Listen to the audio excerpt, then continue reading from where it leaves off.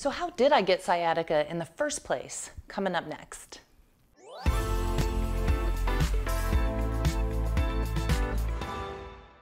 To really heal from sciatica and correct this pain in your body, it's very important to understand how you got here in the first place.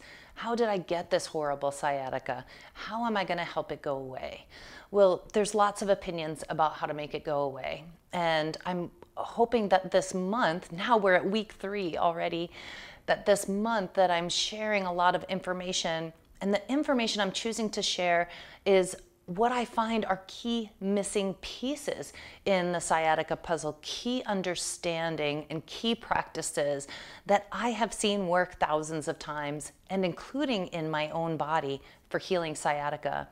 And one of the things that is so crucial is understanding how you got it in the first place. Because if you understand how you got it, then you can do the steps to correct so that you aren't doing the same things over and over again. Because you see, sciatica isn't something that just suddenly happens. It may feel like it's something that suddenly happens, but it's actually based in patterns that you have developed in your body over a long period of time. We don't see 4-year-olds with sciatica. We don't even see often 10-year-olds in sciatica. Now we're seeing people who are younger with sciatica, maybe teens, people in their 20s, but it's really due to the things that they have been doing in their bodies and the way they've been using their bodies over time. And the number one cause of sciatica is posture. Something so simple to pay attention to, but something that many people don't really fit as a piece of their sciatica puzzle. One of the key elements I've been discussing and will continue to discuss through this month is having one hip higher than the other. It is very rare in my experience, tens of thousands of bodies I've worked with and humans I've worked with, it's very rare in my experience to see someone with a true leg length inequality. And actually, it's kind of difficult to diagnose. What I have seen is that when people start addressing the tensional systems that can make it look like you have a leg length inequality, or that can leave you with one hip higher than the other, then you can really make changes in your experience and get rid of that sciatica for good. Now, scoliosis is a true cause of sciatica. In scoliosis, when there's lumbar, low back scoliosis, and the spine is curving and also often twisting and rotating, there will be compression on nerves. And that is something that can be difficult to address, scoliosis. And at the same time, I've worked with people with fairly severe scoliosis in their 60s and 70s where they say, Cat, the work I learned from you, that ball stuff, the things, one woman said specifically, no one's ever given me tools to really work with myself except you. And I've never been able to do the PT or whatever and actually get myself out of pain. She's like, with your practices, I'm able to get relief for maybe a day, maybe a couple of days. And then hopefully that will build that length of time where she's experiencing relief. And she has a true scoliosis that her spine is twisting and rotating. We can give ourselves functional scoliosis just by the way we stand. If we stand like this, and this is why I think we're seeing younger people, because isn't this the like whatever teenager position, right? Like whatever, right? This like standing with the hip out, that is effectively creating a scoliotic curve in your spine. This side of the pelvis is high. This side, the QL, is short and drawn in, and more about the QL in the next couple days. And then this side is long and drawn out, and that QL is hanging, and the spine is opening up to my left side in this position. So if you are habitually standing with your weight off to one side, this may be what's leading you to have sciatica symptoms in your body. Oh, it doesn't even feel good to do that. If you habitually sit over on one side of the couch, right? Burn your couch. If you always cross the right leg over the left, every time you cross one leg over the other, that hip of the leg that's on top is going to sit higher. If you chronically fold one leg underneath you while you sit, that's going to push that hip up higher. Every time you affect the hips, you affect the lumbar spine. And this may be the root cause of your sciatica symptoms. So your posture is crucial. You must pay attention to your posture when you want to change sciatica symptoms, because also in this scenario, this side, my right hip, those muscles are like, they're hanging on for dear life. And that glute min lives in there, gluteus minimus. And that gluteus minimus is the sciatica imitator. It can give you all the symptoms. This QL is all scrunched up. The nerve bundles can get stuck in there. This side, my QL, is hanging long, and the nerve can get compressed on that side, giving sciatica symptoms on the low hip side. Either way, your body doesn't like it. Your body doesn't like you to stand with one hip higher than the other. And over time, it can look like you have a leg length inequality. It takes very precise x-rays. In my understanding, it takes very precise x-rays to actually tell if you have a leg length inequality. Many of my clients that come in to see me and have over the years have one hip that sits higher than the other. For many of them, it creates sciatica symptoms. For some of them, it sets their torso off. The right hip gets high, the shoulder gets high, this side of their neck is in pain. For some of those people, it creates chronic headaches. For some of those people, it creates shoulder issues. For some of those people, it creates hip problems, low back problems, even knee problems.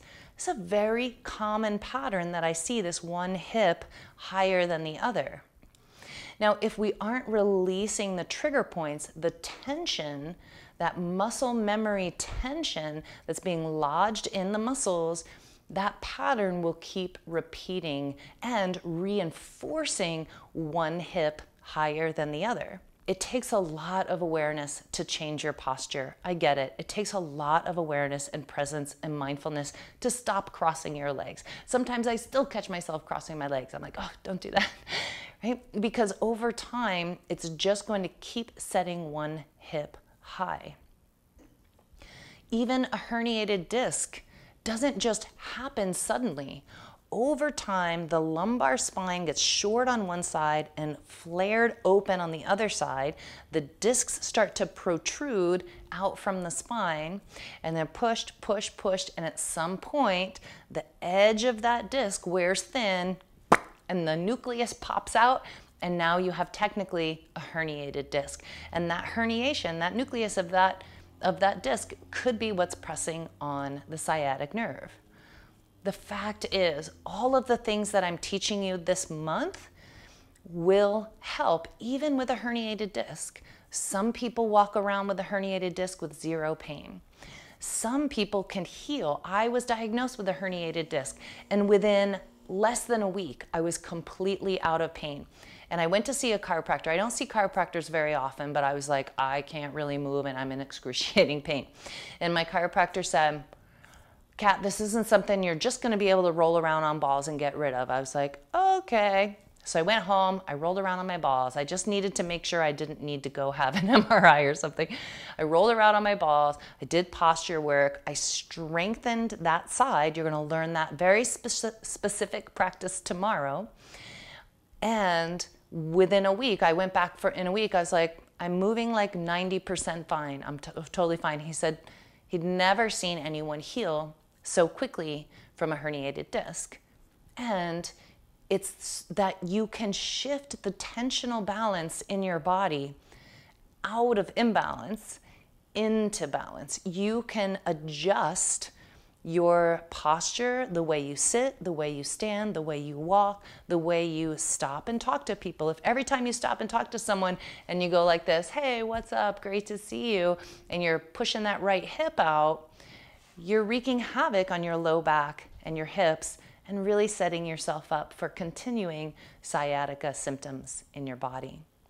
Sciatica is a result of tensional imbalances in your body, either in the low back or in the hips or glutes or butt, like piriformis, which I think gets blamed too often for sciatica symptoms, that poor piriformis. To really stop having this pattern, you have to pay attention. Try to not stand with your weight on one side. So I'm going to attach some videos after I stop talking. You'll be able to see what is good posture. What does that mean? Because there's really different understanding of and sort of incorrect understanding of what good posture is. Too many people tuck the pelvis under. When you tuck the pelvis under, it flattens the lumbar curve and then can cause sciatica symptoms. A woman's pelvis is designed to be slightly tilted forward. So if you go to someone and they go, oh, you have an anteriorly tilted pelvis and you're a woman, give them a high five. Woohoo, my body's doing what it's meant to do. A woman's pelvis, not too much. It's a balance. Everything's about a balance. You're not meant to walk with your butt way back here, but you are meant to have a slight tilt in the pelvis, especially women, because that's what gives you a lumbar curve. If you're walking around tucked under, or if you hang out at the counter like this and lean against the counter, you have annihilated the lumbar curve in your back, and no good can come of that. Tensional balance or imbalance happens over time. It might seem sudden that that disc herniated, but it's been coming for a long time, maybe many years. And at some point you just did a lift and twist, or you tried to kick a ball real hard, or did something, shoveling, something, even a sneeze, right? I've had people come in and go, I just sneezed and my, my back went out, now I got the sciatica. It's something that's been set up over time. You must look at your posture.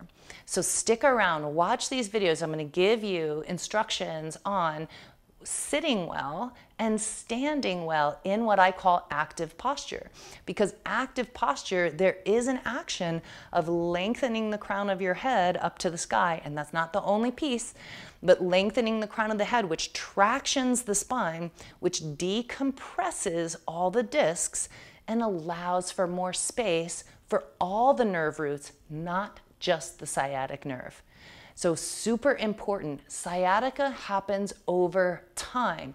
It might hit you suddenly, but it's been building for a long time, and your posture and the way you sit and the way you stand and the way you walk and the way that you hang out in your body is a #1 cause of your sciatica symptoms.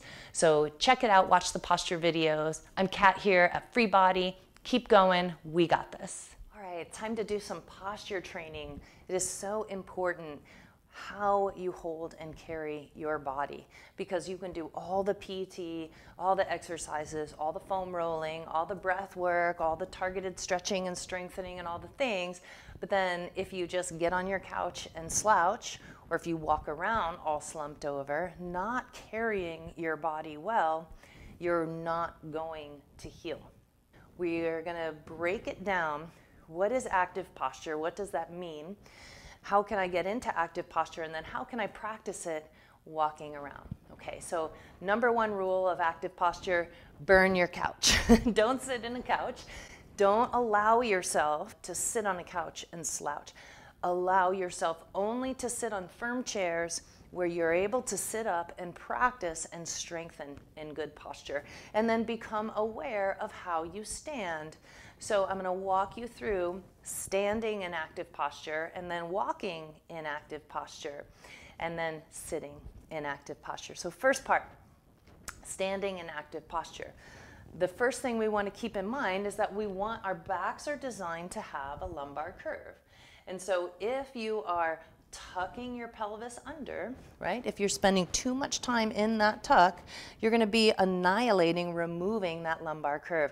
And as we know, that's not helpful. So if you're a tucker, or if you're a leaning forward person thrusting your pelvis out, you want to especially be mindful to bring your attention into the inner groins right here. The inner groins on either side of kind of the pubic bone, right at the intersection, at the top of the inseam of your pants.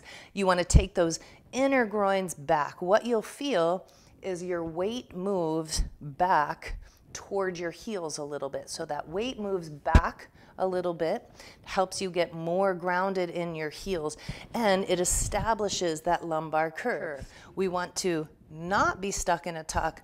We want to bring those groins, soften the groins back. Now it's going to feel like you're sticking your chest out, and your chest may actually be protruding at this point. Bring your attention into your lower ribs. Tuck those lower ribs in, draw them back. Okay, so that balances the tilting of the pelvis by reaching those inner thighs back, inner groins back, and then tuck the lower ribs in the front in. That kind of balances that. And you have to play, you have to find that sweet spot in your body. In the beginning, if you're a tucker, which most of you are, or if you're stand on weight on one leg more than the other, you're gonna find this feels like you're really just sticking your butt out. And your body has to get used to this new position because your body is attuned to the tuck. So we're resetting your whole nervous system to be willing to accept this new posture, right? So it's gonna feel weird. It's okay for it to feel weird and different. Inner groins back, lower ribs draw in, back ribs now rise up to the sky. This is the traction part. And then the crown of the head even rises up to the sky. You're literally tractioning your spine between heaven and earth. You're reaching the crown of your head up. Still those groins stay back. And then can you move in that position? So can you keep, the most important thing in movement is to keep thinking about reaching the crown of the head up. Like it's almost gonna lift you up on your tiptoes. Now my mom, when I was a teenager, had me walk around sometimes with a book on my head to train me in good posture. At the time, I was, of course, horrifically irritated by this. Now I'm like, hey, good job, Mom. That actually works. So you want to have a small box, or you can use your yoga block, which is a little bit bigger, so it might be a little bit harder to balance. Or I have this block. You can practice with a soft cover book, but this will curve around your body, around your head a little bit more. It sometimes is easier to cheat a little bit with the soft book. However, what it will do is give you something to push your head into, right? So I'm going to use this little box, and I'm going to place it on the top of my head. Now I'm going to show you, it's very hard to like stand with your weight on one side. It's very hard to slouch. Well, it's very hard to tuck the pelvis forward and keep that box on top of the head. You have to have good posture. Have you ever watched a little kid learn how to walk, a toddler learn how to walk? At that age, their head is the biggest, heaviest part of their bodies. So they're kind of like this, right? And they have their butt sticking out a little bit. Look at little babies and toddlers as they're learning. Their butt is sticking out a little bit. Get those glutes working for you instead of tucking them under and shutting them all down. That is not helping you at all, right? So allow your butt to come back a little bit. Put that little box on your head. Push the crown of your head up into the box and walk around. Can you walk around in good posture, pressing the crown of the head up into the box like you're trying to push the box up to the ceiling? Give it a try. Give it a try. This has actually liberated many of my clients and students from their bad posture habits because the box doesn't lie. The book doesn't lie. It's going to let you know if you're hanging out more on one side than the other. It's going to let you know if you're tucked and slouched. It's going to let you know if you're overarching in the back because your head will not be level. Hey friends, popping in here real quick to let you know that Sunday, September 25th, 2022, 4:00 p.m. Eastern, I'm going to be live right here on the YouTube channel. I want to answer your questions. So write some things down. If you have concerns, if you have questions, join me live here on the YouTube channel Sunday, September 25th, 2022 at 4 p.m. I'll see you there. So now we're going to go through active posture sitting. So remember, standing, you're tractioning your spine. You can also traction your spine while you're sitting at the same time. You want to make sure that you're not allowing yourself to sit in your couch and that you're not allowing yourself to sit at the back of a chair, because the back of a chair tends to kind of get us into slouching and slumping or leaning off to one side. Maybe you're always like crossing one leg underneath you, and this is setting the pelvis all off. So you want to notice what your habitual patterns are for when you're sitting. And then when you are sitting, you want to sit well and actually let your posture be healing to your body instead of harming to your body. So you're going to have a sturdy chair, and you're going to sit, and you're going to scoot yourself more toward the front of that chair. Now you can see already that I'm already in a good position. It's hard for me, it's hard for me in general because I've worked on my posture for so long. Like I pretty much always have good posture. I'm not hanging out in a tuck. I'm not slouching. I don't ever sit on a couch, right? And now I never have low back pain or my sciatica that's been gone for years and years, right? So you want to sit up well, and you want to bring the same principles into active posture sitting as we do with standing. So those principles are: maintain the curve, the normal natural curve of your lumbar spine. Maintain the normal natural curve of your lumbar spine, which is a little bit of a lordosis. It means lengthening the spine up toward the sky and balancing that tilt of the pelvis with a gentle drawing in of the front ribs and opening and widening the back ribs just a little bit, just enough to counter so that you're not over exaggerating, right, that whole lumbar curve. You don't want to sit like this, right? And it's interesting, I see folks who are trying to correct their posture, they tend to do this, right? Well, not so much. A little bit, that's a little bit overdone. Okay, so here's what you want to do. You want to place your feet on the floor, hip distance apart-ish. You want to feel both sitting bones on the chair. You want to tilt that pelvis a little bit. Those inner groins move back. Get a lumbar curve first thing. Balance it. And remember, it's going to feel overdone in the beginning until your body's used to it. Draw the lower ribs in just a little bit so that your back ribs can kind of open and rise up to the crown of the head. And then the crown of the head is rising up toward the sky. And then soften everything a little bit. Can you then, once you get into it, can you then relax a little bit there? Now I sit for hours like this without a problem.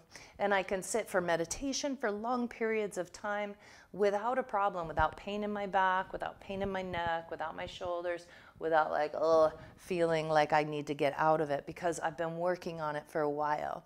So in the beginning, it's going to feel tiring, but I promise you that over time, this posture is going to be healing for your body, and you'll never ever want to sit in bad posture again. I never want to sit in bad posture. I try sometimes to sit on a couch. It doesn't work. After just a couple minutes, I'm like, God, it feels terrible. It just feels terrible in my whole body, right? So sitting bones grounded toward the front of the chair, rolling toward the front of the sitting bones to establish that lumbar curve. Low ribs draw in just a little bit, just to make sure that you're not kind of thrusting too far forward, right? You want to still stay anchored on your sitting bones. Lower ribs draw in, back ribs rise up, crown of the head rises up to the sky. And then relax everything just a little bit so that it feels a little slightly less effortful. And this is active posture in a chair. And this is the posture that you want to be sitting in most of the time, pretty much any time that you're sitting. Notice I did not say cross one leg over the other. Notice I said feet about hip distance apart, and I didn't say put your knees together, right? Notice this is the position toward the front of the chair and sitting up well and tall and using the strength of your body to lengthen your spine and lift yourself up, healing your back, keeping yourself from damaging your back and your spine any further, pulling some of that dysfunction out of your body with your posture so that you can feel good, so you feel good in your life and do the things you want to do.